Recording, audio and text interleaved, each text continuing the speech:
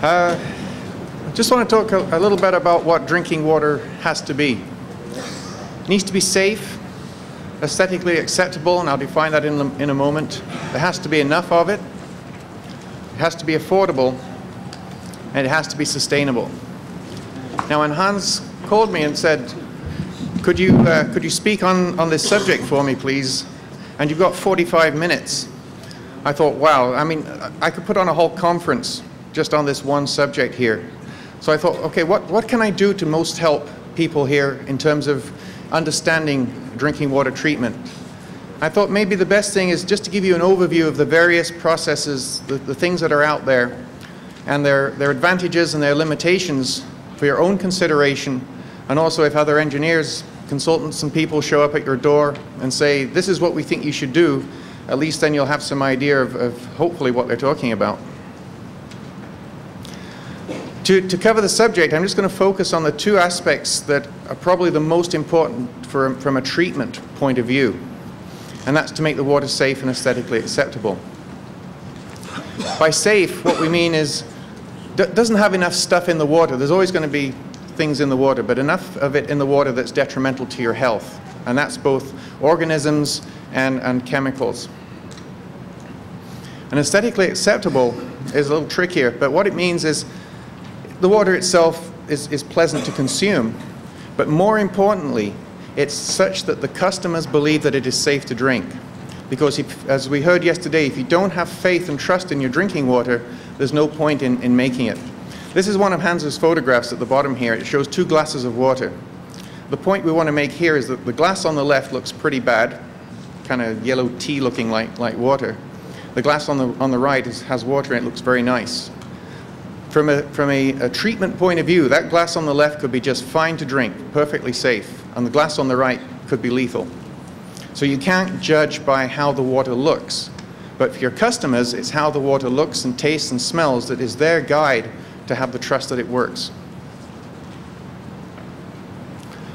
There's, as Hans mentioned in his presentation yesterday, there's about 80 different parameters in the Canadian guidelines, and outside of that, there's a whole bunch of others as well. Again, we could talk about this for weeks. However, it really comes down to several that are the most common.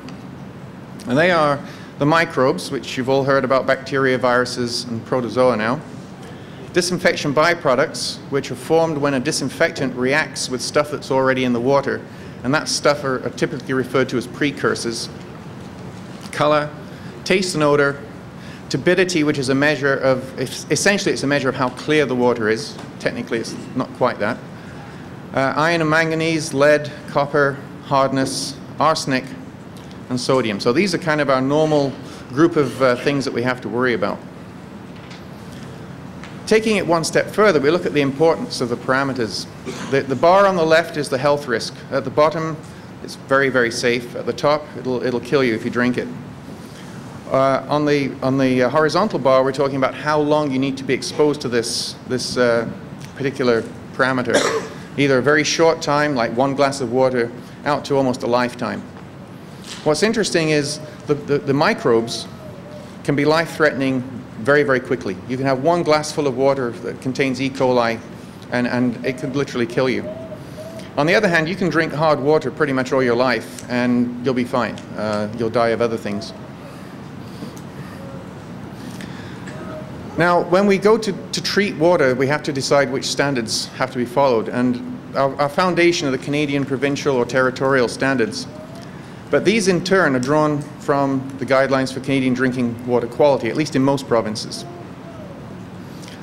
In turn, some of the provinces and also the guidelines refer a lot to the US EPA's Safe Water Drinking Act, which in itself has a whole class of rules that have to be followed in the States. And there's the World Health Organization rules, and we also sometimes refer to the European standards and the Australian standards. And I don't know if you can read the subtitle there, but one nice thing about standards is there are so many of them. But what it really boils down to is that you've got to get the microbes out of the water. That top left part of that chart there, which showed the most life-threatening short exposure criteria. And there are 2 ways of getting rid of them. You can either disinfect them, which is either to kill them or inactivate them so they can't reproduce, or physically remove them. And the easiest way to remember it is you can either zap them or you can trap them. So if you walk out of here, remember, zap them, trap them. That's basically all the technologies I'm going to talk about today are either zap them technologies or trap them technologies. Now, how does an engineer go about deciding what process to select? And you may think they pick the most expensive one because they want to make the most money. Not always true. It's tempting. Anyway, number one, it has to achieve the desired quality. So obviously if it's not going to do the job, there's no point in doing it. Also, it's very important that that process be geared to the particular application in terms of operation and maintenance. Large cities have huge resources. They can afford university-trained people, pay them $100,000 a year, have scientists on staff, laboratories. They can put in pretty complicated processes and make them work reliably. If you're 200 kilometers away from the nearest town in a small community and you have to make a system work reliably, that level of technology and complexity just isn't practical. So that has to be kept in mind when we're picking our processes. The process needs to be robust, and by that I mean things in the world are going to happen to that process that no one ever envisioned would happen. And it's how well it can react and respond to those unforeseen conditions and keep working well. The flexibility is, in turn, the tool that the operator has to adjust the process and make it deal with these situations when they occur. Yesterday we heard about the number of barriers. Dr. Schindler mentioned that you want to have a good barrier in your watershed. The treatment process itself needs to have barriers to these pathogens and contaminants getting through, and then you need to protect that water out to your distribution system and right out to your customer. So the number of barriers that the treatment process provides is important. Whatever process we pick has to be blessed and approved by the regulators. So we might come up with some wonderful process that's been used in Taiwan and go to a SASC environment, and they're not going to be too thrilled about it in terms of getting it approved. You have to be able to access industry support. Parts have to be available. Vendors have to be able to come out and troubleshoot and fix the system when it goes wrong. And you need to be able to get trained operators. Cost is also important, but notice it's not on the top of the list, but it is obviously an important parameter, both the capital cost and what it costs you to run the system. And finally, increasingly we're recognizing that water treatment plants pollute. When we're taking stuff out of the water to make the water safe to drink, that stuff we've taken out doesn't disappear. It has to be managed. It has to be put somewhere that it's safe and it can't hurt the environment or hurt people. As we heard from Dr. Suzuki yesterday, we are part of the environment. And also they need to be efficient in terms of using the least resources in terms of power and chemical and the water itself. So that's quite a long list. And those are things that hopefully you can take home and think about when someone's looking at a water project. First and foremost, though, you should look at watershed protection. And Dr. Schindler mentioned this. The reason is that the best treatment is no treatment at all. If you don't have to treat your water very much, it's going to be affordable, it's going to be sustainable, and you're going to have confidence in your water supply. It's also good, obviously, for the rest of the environment. And it is possible to achieve very high quality water through watershed protection. Examples, New York, Victoria, Vancouver, all have very sort of enviable watersheds. And what you can do there is you can make sure that you keep the human component out of your water. The wastewater plants won't be discharging upstream. You won't be bringing bugs into the water from people. Downsides to watershed protection, though, are generally practical concerns. You're still going to have naturally occurring toxins and pathogens. There'll be animals out in the watershed and they will do what animals do, and you'll wind up drinking it. You can have natural events. One of the problems Vancouver has to deal with is landslides up in their watershed will create huge turbidity spikes very quickly, and that has led to an increase in gastrointestinal illness. It's been proven there. Accidents may happen. You may have people accidentally wander into your watershed. You may have a road that goes by the watershed that drains into it, that a truck has an accident and spills a chemical or whatever. But the biggest problem for most people is the competing demands.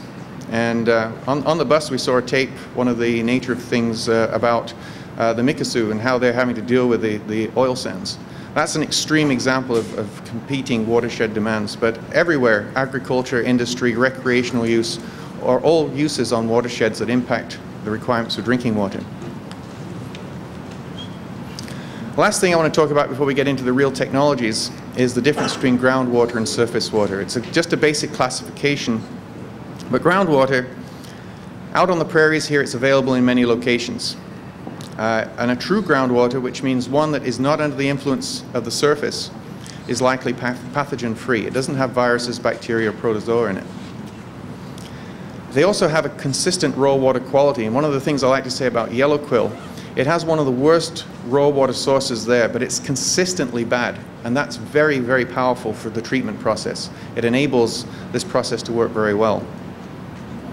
Limitations for groundwater is that they may have some very high levels of chemicals, usually inorganic chemical, but not always, but iron, hardness, manganese, arsenic, radon. It may be expensive to lift it out of the ground. If it's down several hundred meters in the ground, it's going to cost you a lot to lift it up to the surface.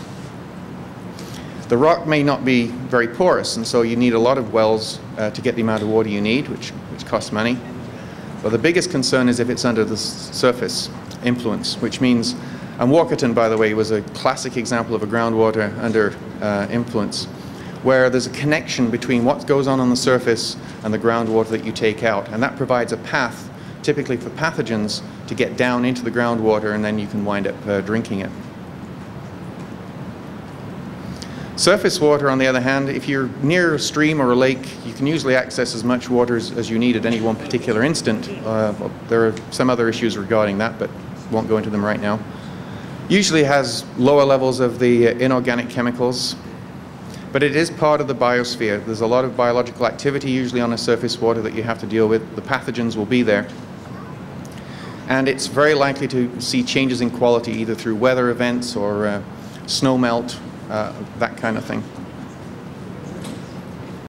Now we get into the various technologies. I'm going to start with the ZAPM technologies, and chlorine, which is by far and away the most fundamental of the disinfectants. Advantages: it's very common. You can get it very easily in various forms. It's well proven, well tested, been in use for over 100 years now, and it's easy to get trained people who know how to run a chlorine system. The reason why chlorine is so popular is it's very good at treating bacteria and viruses. And those are the most prevalent pathogens that are out there. It provides a residual. It's one of really three of the disinfectants that does this. What's important about a residual is we have what's called a primary disinfectant and a secondary disinfectant. The primary disinfectant kills or inactivates the bugs. After that, though, we need to add a residual to the water that carries and protects the water, or is carried in the water and protects the water through to the consumer.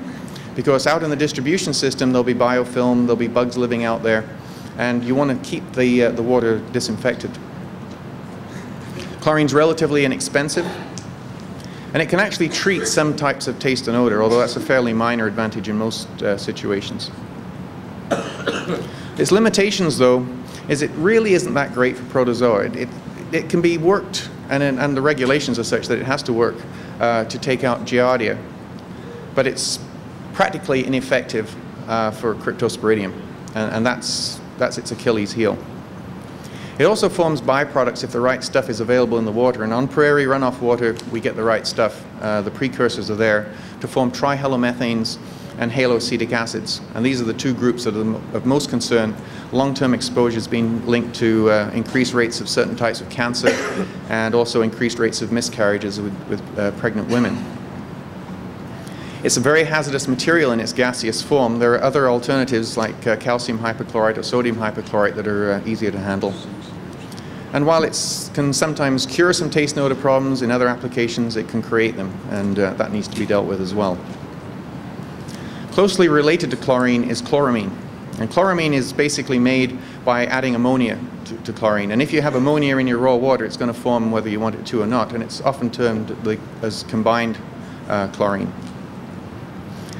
The pluses of chloramine is it gives a very good long-lasting residual. So it's often used as a secondary disinfectant because it'll carry right through the distribution system very well. It's also been shown that it provides better biofilm control than free chlorine out in the distribution system. Generally, you have a better tasting water. Properly applied chloramine doesn't have any of that kind of chlorine taste that people complain about in chlorinated water. It doesn't form trihalomethanes, which is one reason why there's a huge move towards using chloramine, particularly in the United States, where they have the disinfection byproducts rule that they're having to deal with. And the haloacetic acids form extremely slowly compared to chlorine. Sounds great.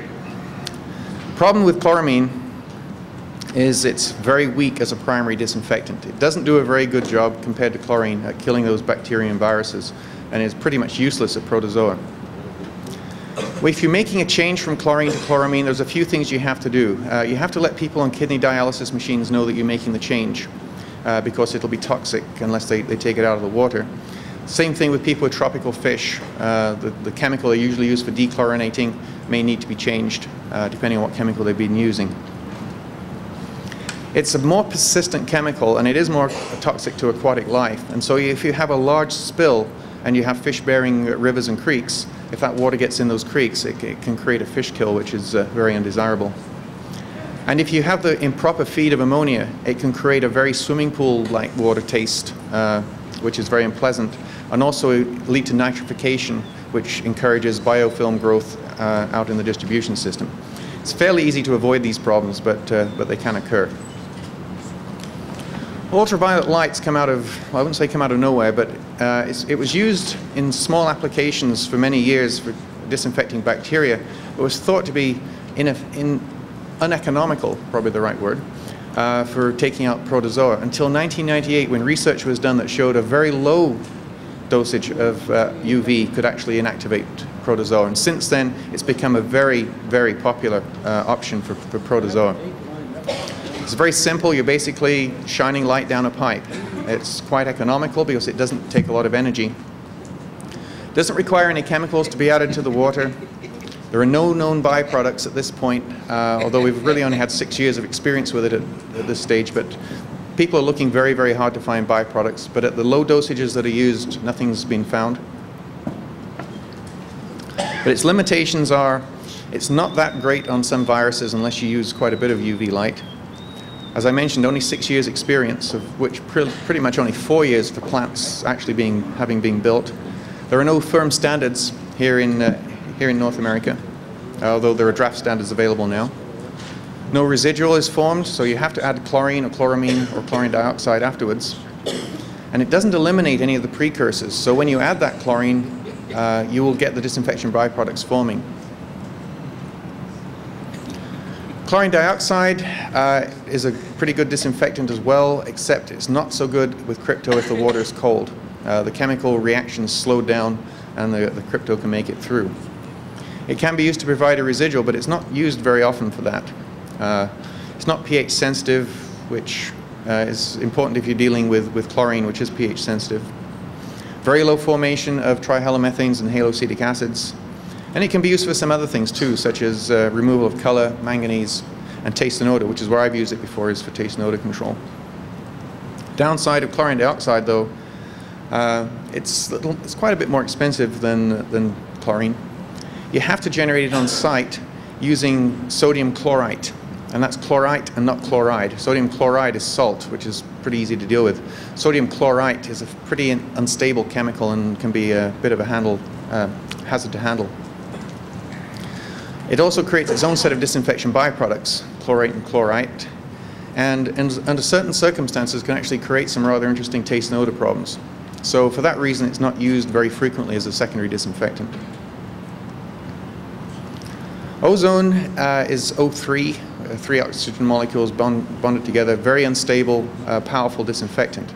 You make it on site because it's so unstable using either the oxygen from the air, or you can buy liquid oxygen, which works better in terms of generation. The advantages are it's a very powerful disinfectant. It's extremely unstable, very, very happy to react with many things. And it does a good job of knocking out everything, but again, cryptosporidium under very cold water conditions. No trihalomethanes are formed. It actually removes taste from the water very effectively, reduces color, but its downsides are it has the highest cost of all of the disinfectants. It's very power intensive, although newer systems as they're being developed are certainly becoming less expensive to use.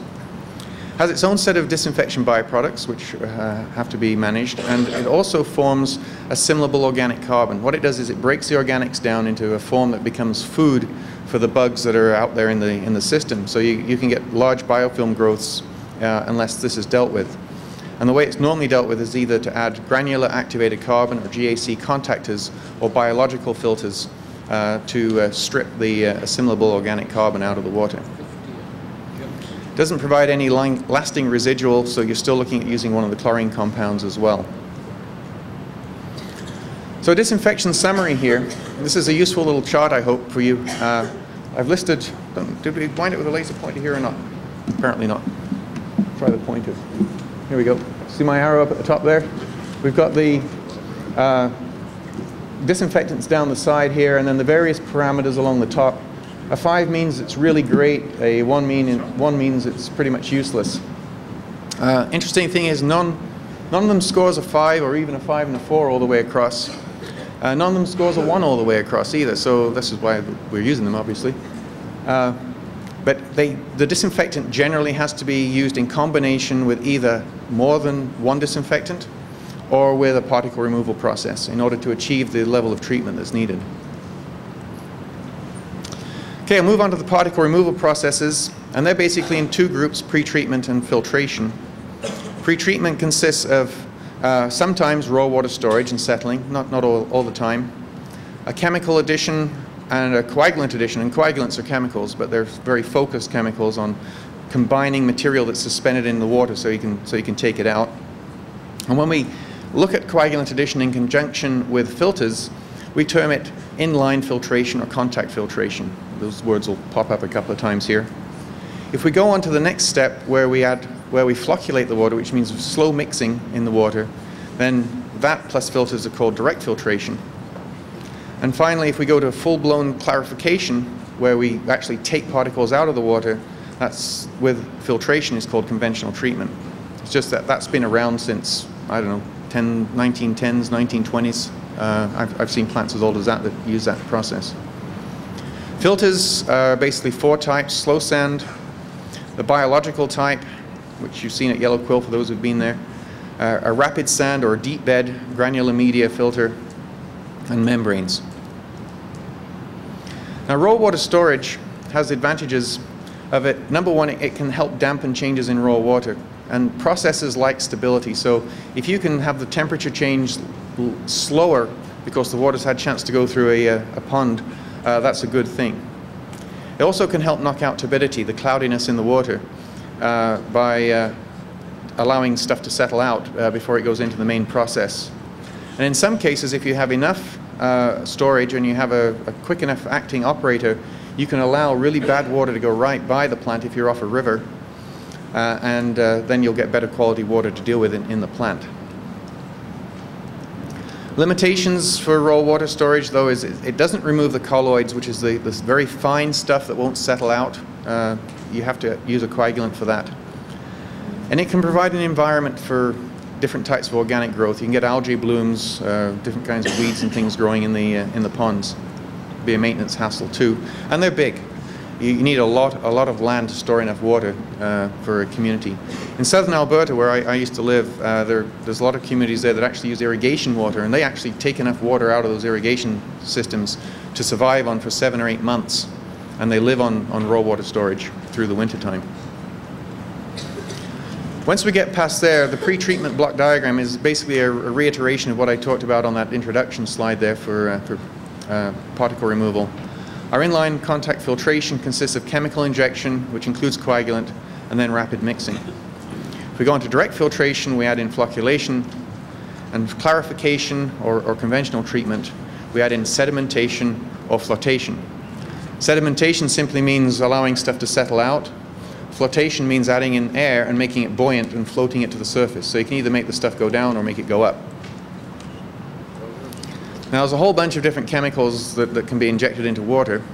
I've grouped these, the preoxidants, which look like they're disinfectants, and some of them are, ozone and chlorine dioxide, and also potassium permanganate's used quite a bit.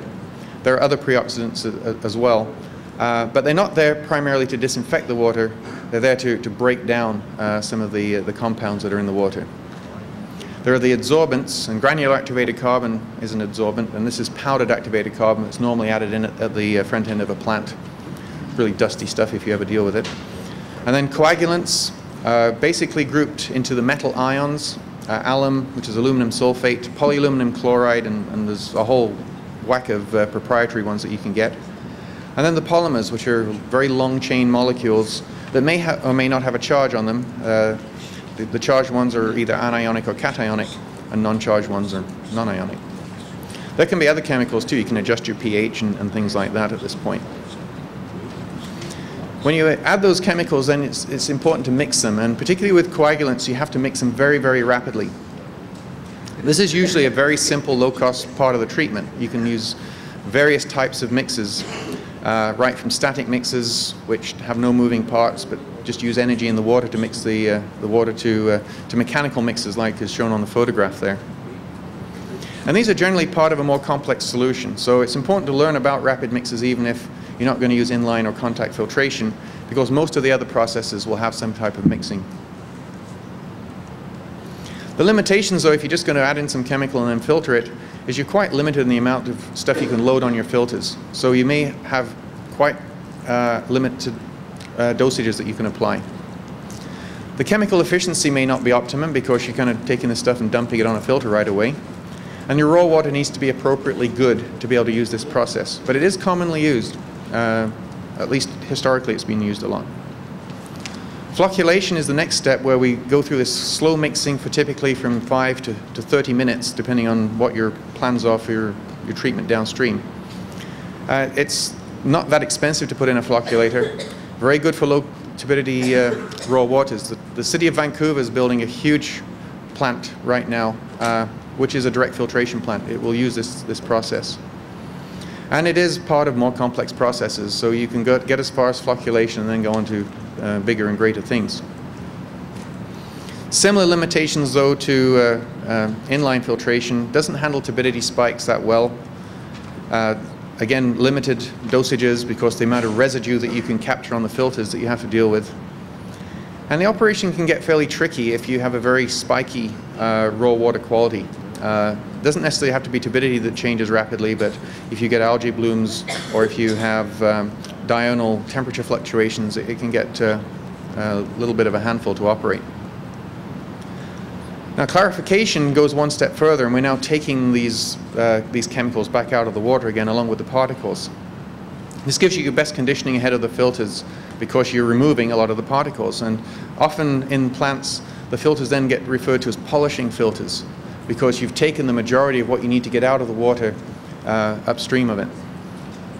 There are a whole host of different types of clarifiers, and different types can be focused on different kinds of particles. And we were talking yesterday with the people from Prince Albert about how solids contact clarifier is better and happier, if you like, if it's got dirty water to deal with. It wants bad water because it works best if it's got something to chew on.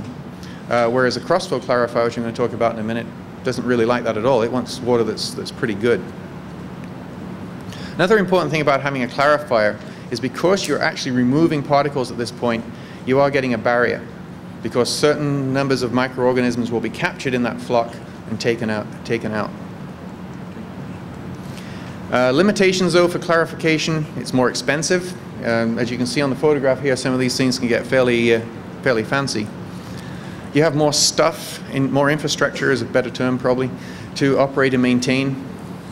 And you are taking out the residues, so you now have to manage those residues somehow, desludge them, dispose of them somehow. This is conventional clarification, and basically it just consists of a large basin where you pour the water in at one end, it flows across the basin, is taken off the top, and the particles settle out all to the bottom where they're either accumulate or sometimes they're mechanically removed. These tend to be very big basins. This is a very slow process, but it's very easy to use. You just pour water in at one end and it comes out the other, and that's about it. Very low maintenance. And you can add what are called tube settlers or plate settlers, which enhance the performance of these basins significantly. And I don't have time to really get into how they work, but They effectively make a big clarifier behave as if it was even bigger. Limitations of them, though, is because they're large, they tend to be very expensive. They obviously cover a lot of area as well. And they don't do really well on light materials. So if you have a lot of algae or organics in your water, or if you're trying to take color out of your water, it's very hard to get this very lightweight stuff to settle out. You need absolutely huge basins, very good hydraulics to make them work. The solids contact clarifier, on the other hand, as I mentioned, likes high turbidity water. It's more compact than a conventional clarifier. It would be roughly five times more efficient. You can also use them for lime softening. It's essentially the same gear. But the downsides of them is that they upset easily. If you have a change, if the flow changes even in your plant, if you say increase your plant flow rate by 10 or 20%, you can start lifting the flock out of the clarifier and blowing it onto your filters, which clogs up your filters very quickly. It's a more challenging process to correctly operate and maintain. And we see a lot of solids contact clarifiers that just aren't operated correctly. It's quite a technical piece of equipment to run. Ballasted flocculation is a relatively new process. It comes from France, and it involves basically making the flock very heavy by adding in sand and a polymer to glue the sand to the flock. It's an extremely good process for taking out high turbidity. It kind of folds its arms and laughs at high turbidity. It's a very compact process, probably another 6 or 8 times more compact than a solids contact clarifier. And it withstands changes in raw water quality extremely well. So that's another trick it does that the other clarifiers don't handle. And it's relatively inexpensive because it's quite simple when you look at what it's made out of. Limitations, though, is you have tons of sand in this system, which if it's behaving itself is no problem, but if it gets away on you, you suddenly got tons of sand someplace where you didn't want it to be, and you can be shoveling for a lot of hours. So you have to be careful in terms of how it's operated. I don't want to belabor the point, it's not a major problem, but it's most of the active flow systems we've seen have had what the operators call a sand event, where the sand goes where they don't want it. The sand is abrasive as well, so you have a little bit more maintenance, although that's kind of planned into the design. You have a large waste stream volume. You get a consistent stream of runny water. It's very runny sludge that comes out of these clarifiers. And it's a proprietary process, which is only a problem if you have a purchasing department that wants competitive bids. It's very hard to get a competitive bid with a proprietary process like this. Dissolved air flotation is a way of taking the sludge to the surface. And you can see on the picture here, maybe not perfectly, but this kind of greeny color on the top is the sludge, and then there's these scraper arms that carry the sludge off to the end of the tank. And its biggest advantage is it is really good at dealing with high organic, colored, algae-laden water. It lifts this very lightweight material to the surface very easily. Again, it's a compact process, doesn't take up much space. It's very tolerant of changes in raw water quality. And unlike the active flow, which has a runny waste stream, this has a very thickened waste stream, so the residuals are already pretty easy to deal with. Achilles heel of the DAF is heavy turbidity. Not necessarily high turbidity, but if you've got a lot of silt in your water that wants to sink, it's very hard to float rocks. You're basically trying to take bubbles and attach them to little rocks and make them float, and it's hard to do. And it uses a little bit more power than the other types of clarifiers because you have to compress a certain stream of water and add air to it. On the other hand, you tend to use less chemical with this process, so it's a bit of a trade-off there. Moving on to filters. Slow sand, biological, rapid rate, and membrane. Slow sand filters, and I don't know if our friends from Cattler are still here. I think so. This is their plant. It's a very simple, reliable process. Basically, you have a huge bed of sand and you allow the water just to sort of seep through it quite gradually. And it's an interesting process in that it all occurs on the surface of the sand, and it's a very biological process. And so it can remove microbes without using chemical. You can add other processes to it quite easily. You can use pre-treatment ahead of the the process, which is something that most slow sand filters don't do. But in BC in particular, they've kind of created a niche market using upstream processes from slow sand filtration plants. This is an Nisconolith plant in BC, another combined plant. The Achilles heel for slow sand filters is algae. If you get an algae bloom, they blind off very quickly because all the treatment is occurring on the surface of the sand. The labor that's required to clean them is fairly intensive. You can see a couple of guys there scraping the sand, and you get in there with rakes and wheelbarrows and you scrape off the top a couple of centimeters, maybe an inch of sand and haul it out every few months. It's a large footprint. The slow sand filter is very slow rate, so it by its name you can tell that, so they tend to be big. And because they're biological, the bugs get kind of dopey in cold water and don't do a whole lot of eating and moving around, and so the performance of the filter will drop in cold water. Now the biomedia filtration is the newest of the processes, and this is Hans's claim to fame here, and Ole's media. Uses very little chemical, and those of you who've been to Yellow Quill have had the tour, and hopefully the rest will be going on Friday. Extremely low chemical use, very low waste production, and a very high removal efficiency of specific contaminants. It's a very focused process. And has low oxidizing potential, which you'll see at Yellow Quill makes it ideal for use upstream of membrane filters, RO filters. Its limitations, it does need a fairly consistent quality raw water, and I know research is still being done on finding the limitations of that, but right now you don't want the water very flashy. And it does target specific contaminants, which is both a blessing and a curse. It won't take out stuff that bugs don't want to eat, for example. It's a relatively new technology, but it's working very well. This is another one of those charts that I hope you'll find useful. I'll spend a moment on this. This covers the granular and membrane filters. Along the top here is size, and microns are probably easiest to understand. 1,000 microns is a millimeter, which is the size of a large grain of sand.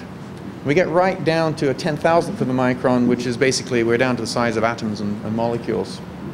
And here's a bunch of stuff that gives you some idea of sizes. So sand, which is the kind of stuff you'd have in a sand filter. Pollens, some of the bugs, Giardia, cryptobacteria, viruses are down here, much smaller. And then we get down to certain salts and organic molecules. And then at the bottom here are our processes. These are fairly wide bands because there are various types of filters, but granular filters, you can see, do a pretty good job taking out Giardia and crypto if they're operated properly. And we'll get at quite a few of the bacteria, but less so on the viruses. Microfilters, we'll get at the bacteria, crypto and Giardia, but really don't do a whole lot on the viruses. Ultrafilters, which cover a wide range of size. Most of them are kind of in this range right about here. They'll get some of the viruses, but not dissolved organics. Nanofilters will get even more stuff, and reverse osmosis gets almost everything. The electrodialysis reversal, I'm not going to talk about anymore, although there are a couple of plants in Saskatchewan here, but it's not a barrier. It removes contaminants to the side. It doesn't form an actual wall that prevents things from getting through. So rapid rate filters, very common, use is widespread, well understood, easy to get operators who know how to run these filters. And the life on them is great. The media can last, easy 10, 15 years. The basins themselves, 50, 60, 70 years. Lots of opportunity to put in different kinds of media, different depths of media, and the move at the moment is towards deep bed filters, which might have a couple of meters, like 6 feet of media in them. Some of the medias, like pyrolusite and manganese green sand, can be used for iron and manganese removal within the filters themselves. And it is possible, as showed on that previous graph there, to get extremely good performance. You can get down to less than 50 particles per mil, greater than 2 microns in size, using filters that have almost half a millimeter between the grains of sand. The downside of them is, though, if you don't operate them properly, you can get breakthrough. Because the particles are so far apart, the pathogens can run right through the filter and out into the distribution system where consumers take them in. They can be upset and basically wrecked by proper inoperation. They may be different layers, and if you get someone who just kind of backwashes them improperly or blows out too much air, you can upset the filters. And the pre-treatment of these filters must be correct. And a lot of people think that these filters are strainers. And they do strain out twigs and fish and leaves and things like that. But the process by which granular filters take out microbes and flock is actually pretty technically challenging to understand. It's a lot to do with charge on particles and attaching particles to the grains of media and creating a long path through the media for these particles to take. It isn't just a straining type of process. And when you backwash these filters, you get a huge slug of water very briefly, typically for 10, 12 minutes, and you have to deal with that residual stream. Typically, these filters will have about 6 valves on them that have to be operated and maintained, so moderate complexity, and a few instruments as well, obviously, so you know what they're doing. Moving on to the membranes, the first classification I'm going to call the microfilters and the ultrafilters, because they're very similar in characteristics. It's just the ultrafilter takes out smaller particles than the microfilter does. So you get the bacterium protozoa removed and some of the viruses, which I've already talked about. These are very custom systems. Manufacturers' products vary widely, and some of them can handle extremely high turbidities very well. We've put systems in Alberta that see over 500 NTU water right onto the membranes, and they work very, very well. Relative to the other types of membranes, they have a very low energy use, and people would often say, well, why don't you just put reverse osmosis in everywhere? Well, reverse osmosis might use 1,000 psi of pressure, whereas a microfilter might use 5 psi, so there's a huge energy difference used. The other thing is that a reverse osmosis system, and I'll talk about these in a moment, the water quality going onto an RO system basically has to be good enough to drink. Whereas a microfilter and ultrafilter I've already described, some of them can take pretty grotty water onto them. And these filters are very easy to operate. They're programmed, they're modular, and you basically plug them in, switch them on, and they'll work. They're also compact, and I mentioned modular design. Limitations, though, they do allow dissolved materials to pass through them. Microfilters in particular are very poor virus removal. Ultrafilters get some of them out. Some of the systems do require very good raw water quality. They have a fair number of little valves and instruments and pipes on them, so there's some O&M complexity. And they are proprietary systems, although there are enough manufacturers out there that you can generally get competitive bids to satisfy your purchasing department's requirements. For nano and RO, you get complete removal of the microbes, a high removal of dissolved materials. Again, they're easy to operate, very compact. Downsides for them, though, is that the feed water must be good, as I already mentioned. They use a lot of power. Again, moderate O&M complexity. Interesting problem, particularly with RO, is that they concentrate the contaminants in the water to the point where the reject can become extremely saline, very, very difficult water to dispose of. You can't just dump it back into a creek or into a river. Not that that's a particularly good practice. And so you may have a situation where you have to have a tailings pond or somewhere to capture this material or further treat it or dry it out and have a solids removal system. How are we doing for time? Just about done my time slot here. So when you're looking at these processes, you have to decide which combination is right for your situation. What kind of filters, what kind of pre-treatment, what kind of disinfectants, and what order everything goes in, and that's what the process engineering is about. And then do you need to augment this with other treatment, particularly for the aesthetic parameters? Some things, though, you should always keep in mind: am I getting multiple barriers? Very important. Are these systems reliable, and how will they respond if I get a process failure? Are those barriers there to protect me? What are the regulations going to do? These plants, you generally are buying them for at least a 20-year time frame, and there are changes still in the regulations that are likely to occur, and your engineers can provide you with some guidance, or your regulators can hopefully provide you with some guidance there. And the science is changing. We heard yesterday about the pharmaceuticals and the pesticides and things like that are getting in the water. That most of these processes are not focused on removing. I'm going to talk about wastewater briefly in a minute, and that's more where that comes into play. I've talked about operation and maintenance before. It has to be appropriate for your location and skill level. and you have to look at the environmental impacts. What do you do with the residuals that come out of these systems? Costs are also obviously a factor. So briefly want to cover wastewater treatment because Hans asked me to cover it. I'm not a wastewater engineer by trade, but I hopefully can speak to it reasonably well here. Very briefly, there are three types of wastewater treatment: primary, secondary, and tertiary. Primary is effectively removing out what will float and what will sink. So it's a physical removal process. Secondary is now a biological process where you're using bacteria, usually accelerating the action of these bacteria to remove nutrient from the water. And then tertiary is to take out specifically phosphorus and nitrogen, which are triggers for a lot of aquatic growth and can lead to eutrophication of lakes and streams. This chart here basically summarizes the three processes reasonably well. Primary treatment removes your sewage solids, but not a whole lot else. Dissolved organics are removed somewhat through secondary, but really well on tertiary. Phosphorus is why you need tertiary, as well as nitrogen. Bacteria are kind of taken out all the way through, and then viruses as well. The last stage is generally some kind of disinfection, and UV should have been added onto this, chlorination, ozonation, and UV. So this is kind of what wastewater treatment is all about at the moment. A few things about tertiary treatment. I want to talk about the crossover between wastewater treatment and drinking water treatment.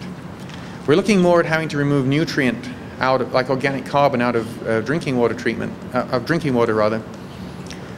So the processes that are used in tertiary treatment are biological nutrient removal, and kind of the media filters are a bit of a similar type of application for water treatment. The process itself works way differently, but the idea of using bugs to clean up the water is the same idea.